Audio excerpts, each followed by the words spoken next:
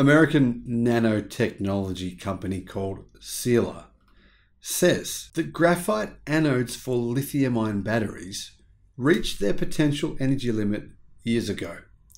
The future, they say, of batteries is not graphite, but silicon. Sila is the first to deliver a market-proven nano-composite silicon anode that powers breakthrough energy density without compromising cycle life or safety.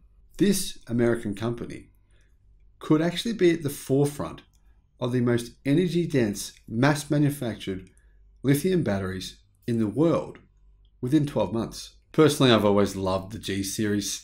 Yeah, they're internal combustion. This version, though, it's fully electric, and it has a much higher energy density battery as a result of new technology. This is the first technology of its kind to hit the electric vehicle mass market industry, and it's fascinating. It's revolutionary, and it's actually representative of what Mercedes have been doing, which is investing billions of dollars into electric vehicle technology. Hello my friends, and welcome to the channel. I'm the Electric Viking. Great to see you. Mercedes has taken out all the stops with the new EQG battery material, says Teslarati. Kudos to Teslarati for reporting on this, because this is true. Actually, people don't realize. Now, while Mercedes don't own this company, they have been working closely with them to try to implement this technology into their new electric cars. In fact, Mercedes invests 3 times as much money per year on R&D than Tesla does, which is quite shocking. Now, does that mean they're spending that money wisely? Well, maybe, maybe not. However, Sila, a battery materials company, has released the specifications for their newest battery anode. This anode will be used in the new Mercedes EQG battery packs, and it makes a huge technological step up. Automakers have continued to refine their development of electric vehicles. This is all leading to better energy density, right? Better pack density, and therefore lighter cars with longer ranges. This kind of technology, right? It's going to continue every single year. We're not going to see this stop.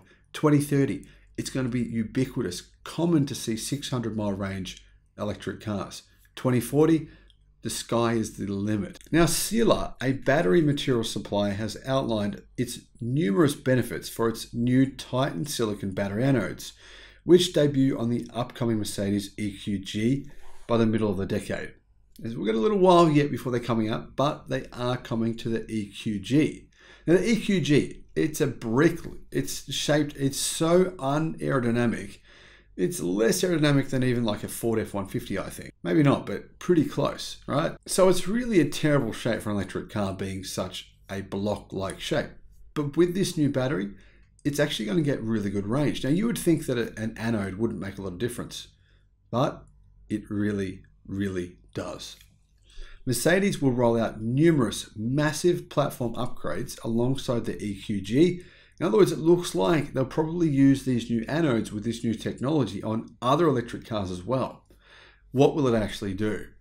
Well, while using Sila's Titan silicon battery anodes may not sound all that relevant, actually it is. Simply by swapping from traditional graphite anodes to Sila's Titan silicon, the American battery materials supplier, by the way, American, should point that out, that's a good thing, promises massive upgrades, including a 20% increase in range, a 60% decrease in charging time, down to as little as 10 minutes, a 20% decrease in required space, and to top it off, a 50 to 75% decrease in carbon emissions thanks to the silicon manufacturing process. Now, I am very skeptical on the so-called 75% decrease in carbon emissions. That's extremely improbable. I think that whoever came up with those numbers should be fired. That's just stupid. But the other stuff, that is very possible. 20% increase in range, 60% decrease in charging time, charging in 10 minutes, and a 20% decrease in required space. Now, if you combine that with Mercedes' new electric motors, which are significantly smaller than the previous generation and lighter, you're looking at some pretty big powertrain upgrades for Mercedes. Now, the other good thing here for US buyers, Canadian buyers, Mexican buyers, is Titan silicon is produced in the United States. This helps the German automaker qualify for the IRA tax incentives.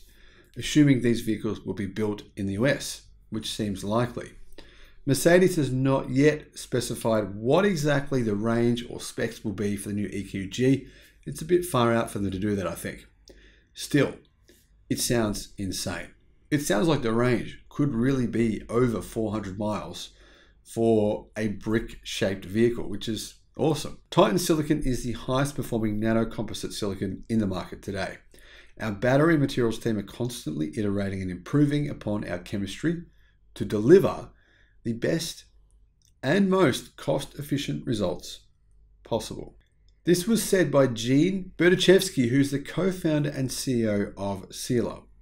He said, with the wide adoption of EVs, consumers are looking for best-in-class solutions that deliver best-in-class performance, and our solutions provide just that, longer range and faster charge. Now, this technology sounds amazing.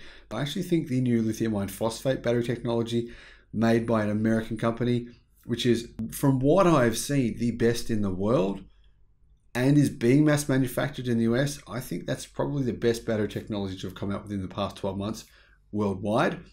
I reported on that, made a video about that. If you haven't seen it, it's definitely worth having a look. So when is this happening? When are Sila actually mass manufacturing this stuff? The anodes for the batteries? Well, they say they'll be mass producing them in 2024 at a new production facility in Moses Lake, Washington. You got to think, right, it's probably a good chance that this company is able to do this because of the new IRA incentives. So they're working on multiple levels here. Mercedes say, though, that they're not only going to use these new silicon anodes in the EQG. They're going to use this in many other cars. Many of their models will have it. Why wouldn't they? I mean, with these kinds of benefits, it makes total sense. It shouldn't change the price of the battery pack significantly. And if anything, it should enable Mercedes to provide smaller packs with similar ranges to what they have today. That would give Mercedes the ability possibly to compete on price with someone like Tesla. I mean, right now, we know legacy automakers are making a loss on their EVs. That's why they can't just magically start selling millions of EVs.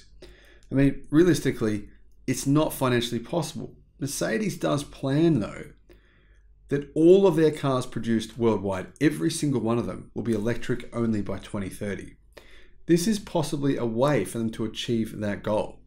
Make the energy density greater, then provide smaller packs, meaning the actual cost of the car is lower. What are your thoughts on this? Let me know. Would you consider one of these? Thanks for watching. Bye-bye.